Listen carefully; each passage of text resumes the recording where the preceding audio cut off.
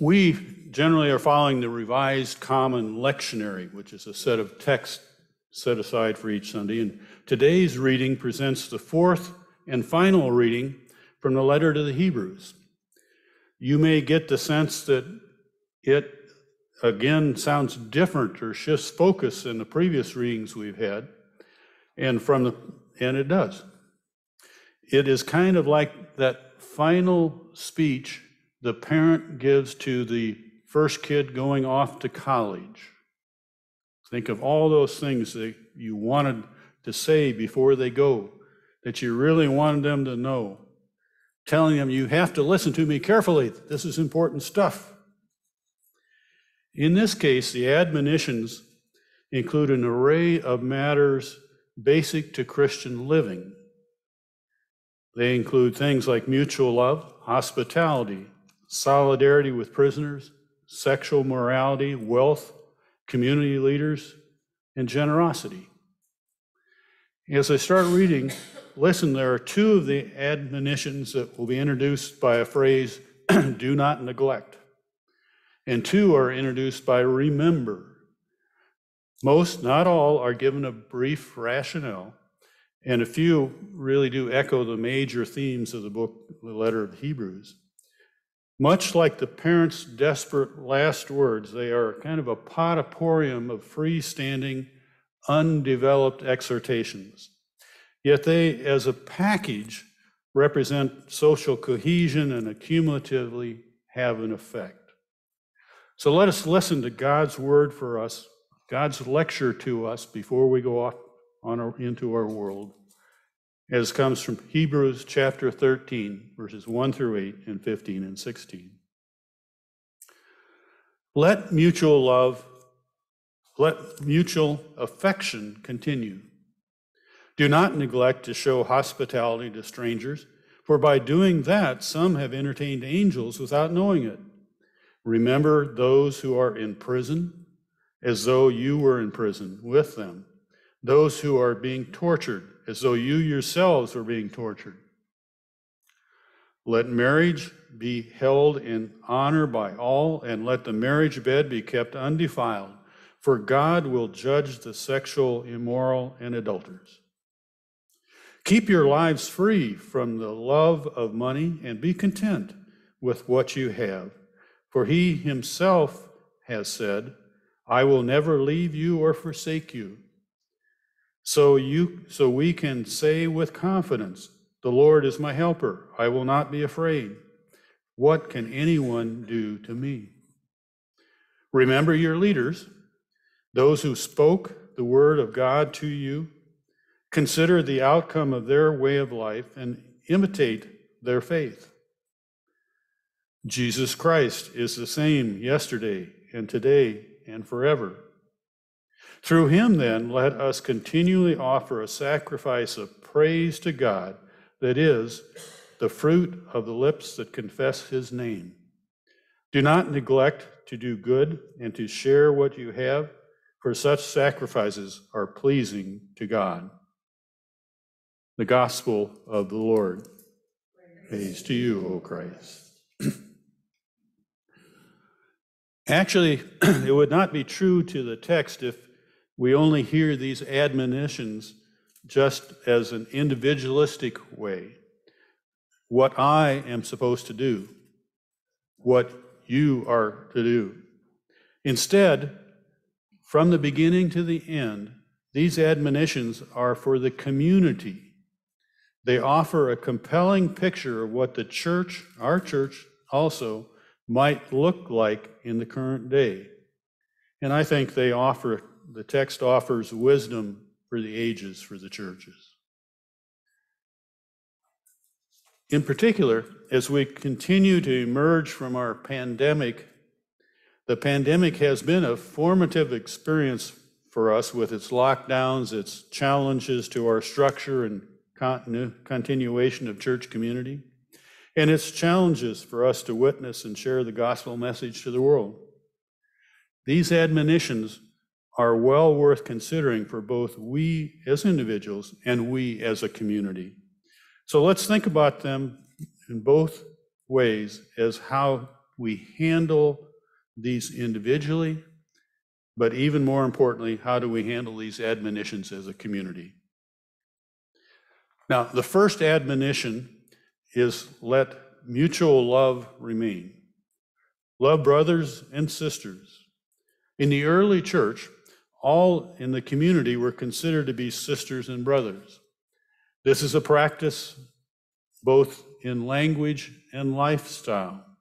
It continues with us today when we talk about our sisters and brothers in Christ. Early Christians, however, were known and sometimes ridiculed because of their fictive kinship, this idea that all are brothers and sisters. However, maintaining this practice conveys the theological conviction that members are all children of God, whom we call our Father. It also reflected that the early Christians experienced rejection even from their own true kin. We can experience such rejection even from those we love and admire. The clear admonition to continue to practice mutual love is not unique to the book of Hebrews. But in Hebrews, mutual love is a shorthand for practices and tendencies that preserve and strengthen the community.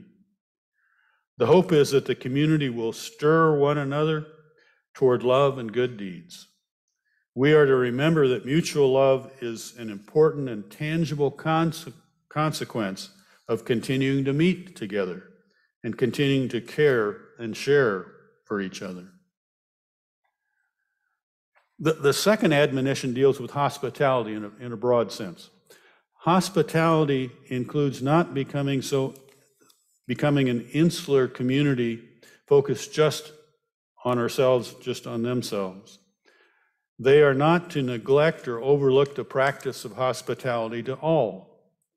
They cannot forget to love the known and the stranger as well. Recalling the story of Abraham and Sarah reminds of the potential to entertain angels when entertaining strangers. Hospitality really has a central place in the Bible. For example, in the biblical times before Motel 6, hospitality played a significant role in expanding and connecting early church communities. Both the Gospels and the letters show the expectation for extending hospitality to transient Christian workers. The general practice is given nuance in Hebrews. Hebrews envisions continuation of the sojourners like Abraham and other heroes of the faith, seeking to extend the community of the faith. Showing and receiving hospitality would thus be a vital component for the growth and connection of the future church. The next challenge is a responsibility to express solidarity with two groups of people, those who are imprisoned and those who are being mistreated. We know that prisons in the first century Roman world were daunting places, crowded and dark, prisoners often bound and abused. Family and friends were expected to provide needed sustenance and goods for survival of the prisoners. All sisters and brothers were to be remembered in their time of trials. We should then understand the commandment to remember those in prison as more than just a mental exercise, as important as it may be, more than just prayer. Unfortunately, we still have prisons of many types today, but we can observe that our prisons take many different forms today. Forms as identified by our commitment to the PCUSA Matthew 25 program and the vision there to eradicate systemic poverty by working for change laws, policies, plans, and structure in our society that perpetuate economic exploitation. And a second, to dismantle structural racism by advocating and acting to break down systems, practices, and thinking that underlie discrimination, bias, prejudice, and oppression. We must remember and continue to act on our commitment to the imprisoned and the mistreated, even in our day. The next three admonitions relate to community's maintenance and integrity. As Luke Johnson notes in his commentary, there's a long tradition of treating sexual and economic behavior in tandem, since both point to an excessive or disordered desires. Such excessive desires, whether money or sexual relations, have disastrous effect on communal life. With little fanfare or explanation comes the admonition to honor marriage and to keep the marriage bed undefiled. It is simply stated, God will judge the sexual, immoral, and adulterers. Perhaps no more needs to be said about this in our off to college speech. Nevertheless, exclusive purity of the marriage relationship remains a clear instruction. Maintaining sexual morality remains a clear instruction. More is said about restraint in other areas of life more is said is about the economic practices. The leading admonition is to adopt a lifestyle that does not include love of money.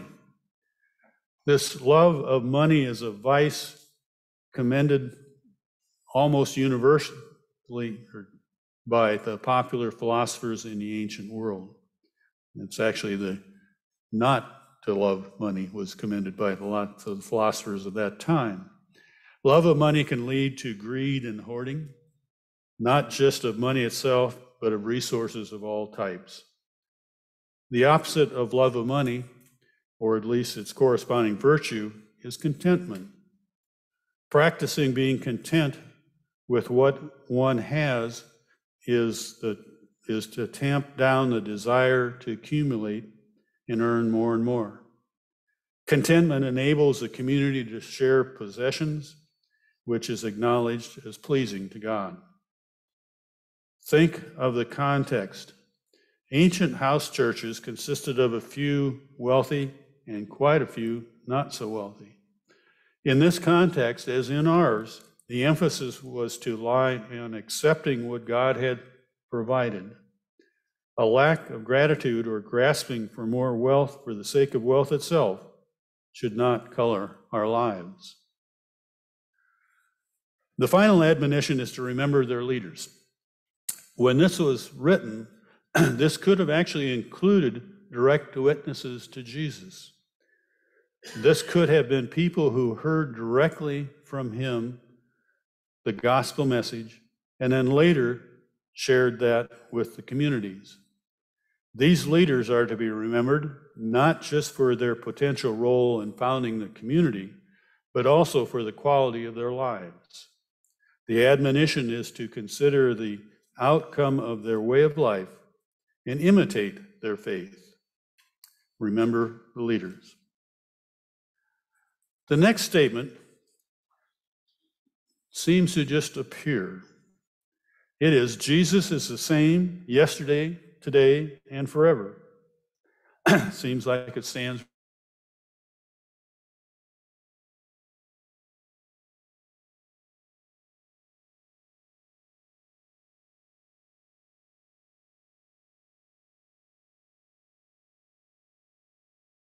rather independent. Leaders then and now may come and go, but Jesus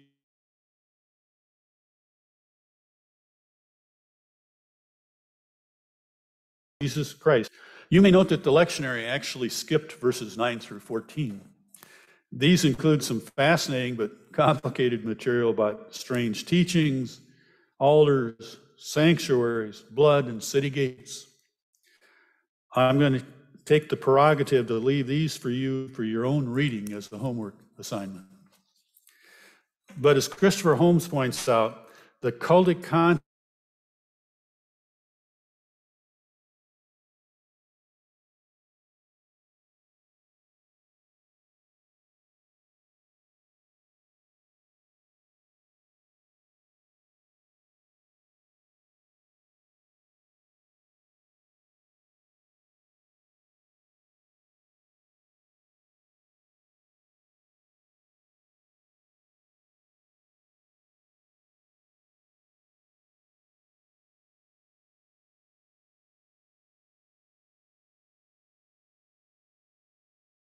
context of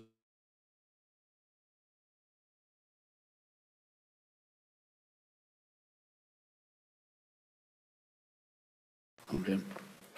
The important change from these activities of the Old Testament style of worship is the activities do not require the literal use of blood or the loss of life.